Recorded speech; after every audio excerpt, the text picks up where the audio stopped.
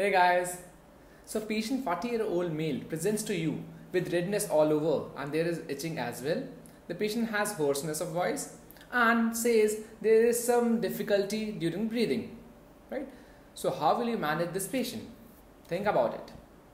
Till that time, I'll introduce myself. I'm Dr. Chirag Madan, working as an intensivist, ICU consultant and in charge at Apollo Hospital, New Delhi. So without wasting much time, let's begin.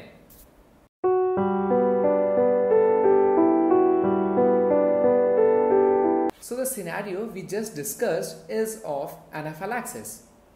So the anaphylaxis is acute, potentially fatal, may be life-threatening and involving multi-systems, which occurs because of release of chemical mediators from mast cells and basophils, right?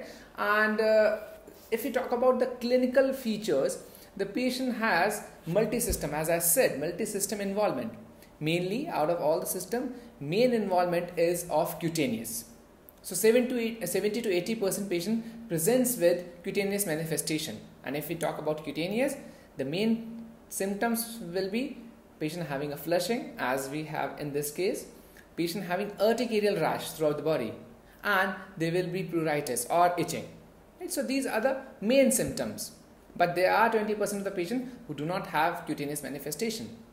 Now, the other systems which are involved could be respiratory. Patient might be having shortness of breath, or patient present with hoarseness, or patient might be having stridor. So these are the life-threatening thing, right? And we will discuss what management we have to go if patient present with these kind of symptoms. Then the other system involvement could be GI. Patient might present with diarrhea or vomiting. And if you talk about the CVS or the heart, then patient can have either tachycardia, can present with tachycardia or bradycardia, or patient having low BP, that is hypertension. So that means the patient is going into cardiovascular collapse. This is again life-threatening, right? And the patient can also present with CNS symptoms, lightheadedness, LOC and dizziness, and the other symptom could be runny nose and all those non-specific symptoms, right? So the main systems which are involved, first is cutaneous, then second is respiratory, third there could be GI symptoms, and fourth is cardiovascular, right? Talking about the signs, patient might be having tachycardia, tachypnea, the patient might be having that anxious look, and you can have wheezing, you can hear the wheeze, right? So these are the signs which the patient presents with. Now coming on to the next part, that is the diagnosis. So if we talk about anaphylaxis, diagnosis is clinical. For clinical, I mean to say, first you need to have a good clinical history, right? The patient might be having some food allergy, or you take a history in past half an hour or 45 minutes what food the patient has taken, or any kind of drug allergy. Patient might be having allergy to the sulfur drugs or NSAIDs most commonly, or you can have allergy from any cephalosporins, right? Then there can be history of insect bite or sting bite. So you need to evaluate and find out the allergen as well. That is the most important thing, right? Then first is clinical history for the diagnosis. Second is you need to see the clinical signs and symptoms, right? If we talk about the blood test, the test we normally, which is written, we don't normally send in anaphylaxis because this is very acute, is serum tryptase level. So that might help in confirming your diagnosis. And the other test, if you have time, I mean the patient is not deteriorating, you can send IgE levels, or you can go for skin allergy test, right? But normally, as I said, the diagnosis is made clinically. Now, the last part, important part, is the management. How do you manage these kind of patients? So first and foremost, whenever you find these kind of patients in your emergency ward or your ICU, or let's say in your neighborhood, you have to follow A, B, C, D, E. First, you need to see the airway of the patient, right? Whether it is patent or not. And if the patient has this hoarseness, swelling all over the oral mucosa or the tongue, or a patient having wheezing, stridor, So that goes in favor that patient is deteriorating. and you need to treat as soon as possible, and you need to have all your airway equipments ready.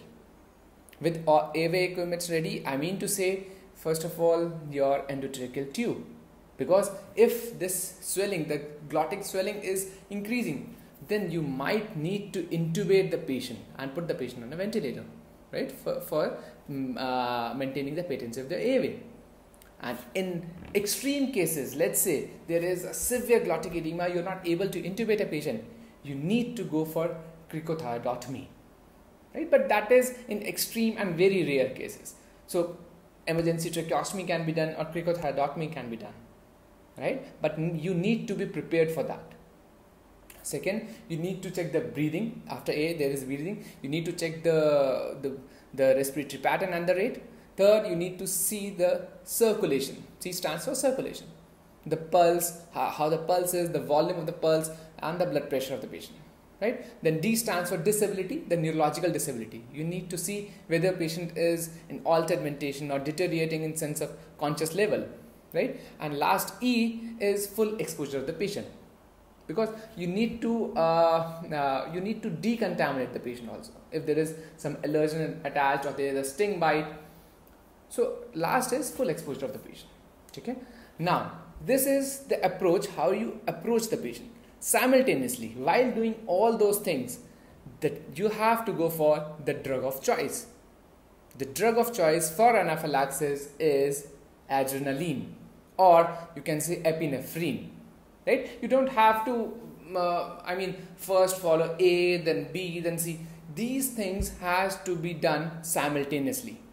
You don't get so much of time while managing anaphylaxis. Okay? Now the point is, everybody knows we have to give adrenaline.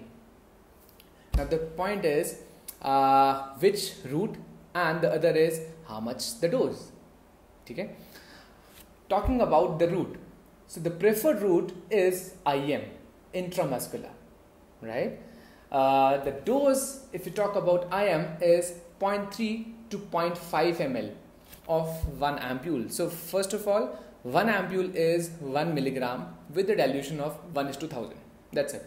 And forget about 1:1000. This is very confusing, right? So just remember 1 ampule, break it, take out 0.3 to 0.5 ml and give intramuscularly. Preferred, not the deltoid. Preferred is anterolateral aspect or the outer aspect of the thigh. That is more preferred. Now the other route is IV, but it has to be given by a highly skilled specialist, because it has the complication, the arrhythmias associated with it. So first of all, you have to dilute it, then you have to give in cases of cardiovascular collapse. Let's say the BP is falling and patient is almost pulseless. So in those kind of a severe cardiovascular collapse, you directly go for IV ADR. Okay, so after giving this ADR, you need to start IV fluids also, because this anaphylaxis is sort of distributive shock. So IV fluid is given, and mainly preferred is crystalloids, either NS or RL, that is ringolactate. You need to give around 20 ml per kg, or let's say 1 to 2 liters to the patient, right? So as to maintain the blood pressure of the patient. Also, you need to have the positioning of the patient, make the patient lie down supine with leg raised, right? So as to have that autofilling. Now, apart from that, if the patient has wheezing, then you can go for a nebulization of salbutamol, right? After these, so four things which I mentioned is first and foremost is you have to give ADR, adrenaline. Second, IV fluids to the patient. Third, make the patient supine with leg raised. And fourth is salbutamol nebulization, right? So these are the main treatment. Then comes the adjuncts, the adjunctive treatment, which has H1 blockers or H2 blockers, and also the steroids, the glucocorticoids. So normally what we feel is we need to give Evel and steroid directly, but there are no such role. If you talk about histamine blockers, they are mainly given for the urticarial rash and for the pruritus. They don't treat the wheezing, the breathing discomfort, never ever, right? And glucocorticoids are also given. And let's say you have given repeated IM adrenaline every 5 minutes. You can repeat IM adrenaline every 5 minutes. If still there is no response, then you can go ahead with IV ADR infusion, right? And that is started at 0.1 mics per kg per minute. Let's not go into that much of detail. Okay, and let's say if the patient is on beta blocker and patient is not responding to your adrenaline, then you can go for glucagon, 1 to 5 milligram, right? So this is all about the anaphylaxis. So I hope I have explained this anaphylaxis in a simplified manner and you like it. And if at all you like, please hit the thumbs up button and comment in the comment section about the feedback and about the next video which you want from my side. Till then, bye bye, take care and keep watching Intellect Medicos.